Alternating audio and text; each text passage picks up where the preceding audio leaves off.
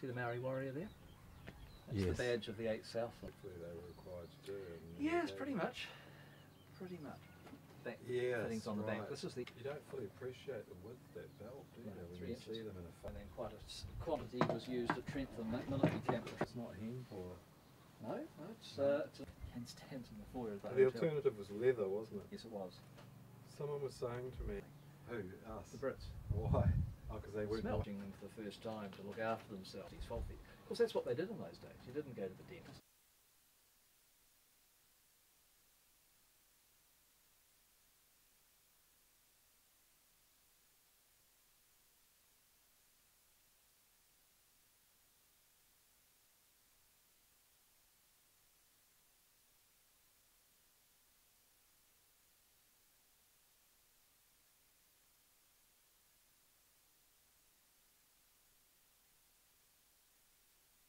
In I mean, this stuff's overseas. far more Oh, interesting yeah, yeah. than Battle Hill and, Yeah. and where we take into account the troops out here. Really, really small units, 58th and 65th Regiments.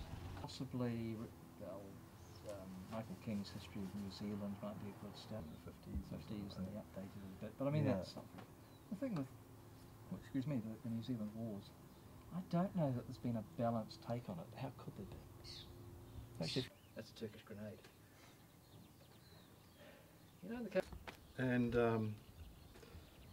I think we used tins packed, jam tins We packed did. with nails and that sort of thing, didn't we? With yes. just a black powder charge, or what would have been Cordite. called?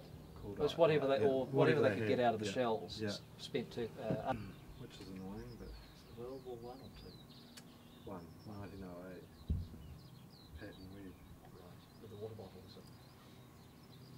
I'm pretty sure the water bottle comes with. I don't know. Maybe it doesn't. Maybe it wasn't. I know, So that's the what bottle the cork itself. would be. Actually, that. Right. That's your. Yeah. And so that is the badge. That's the. That's. Now, where would the price will come down the more we Yeah. make?